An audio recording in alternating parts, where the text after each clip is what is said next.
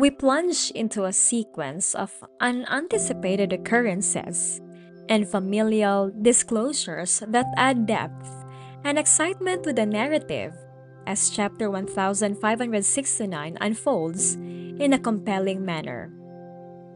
The chapter deftly weaves together the protagonists' private lives with their relationships within the greater familial setting.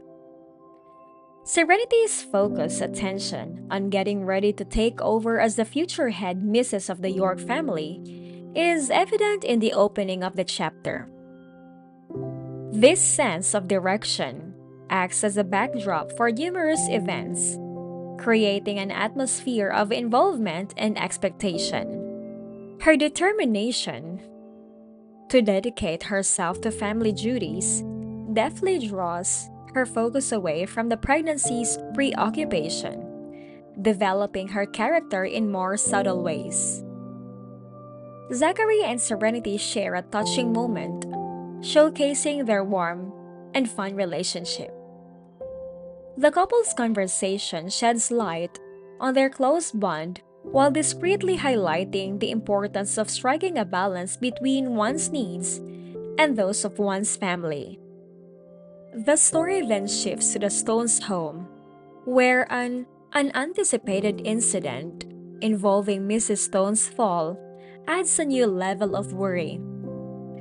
Elisa's quick response and concern for her mother's welfare demonstrate her nurturing nature and highlight her role as a family member.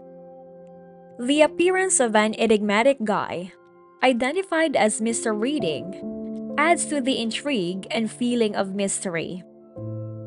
Elisa's response to the outsider and her observation of a familiar appearance hint at a more profound connection that has yet to be made.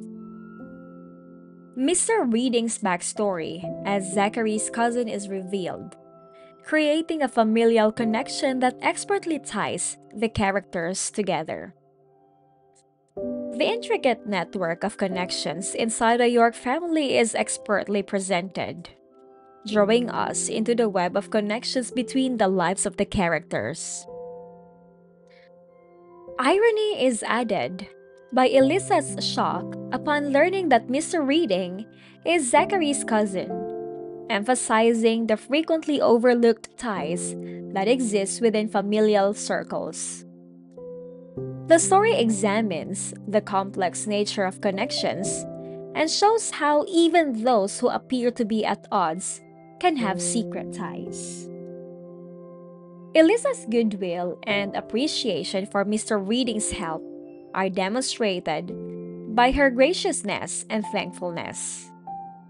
Her insistence on showing him hospitality is a reflection of her nurturing nature and her capacity to be kind despite unfavorable circumstances. Mrs. Stone's revelation of Mr. Reading's familial connection deepens the intrigue surrounding the York family. The chapter elegantly emphasizes the significance of family ties and legacy, contributing to the overarching theme of familial responsibility. Elisa offered Mr. Reading a cup of tea, but he politely declined it, underscoring his reserved and modest demeanor. His departure gives his persona a touch of mystique and makes us curious about his potential future encounters with the Stones.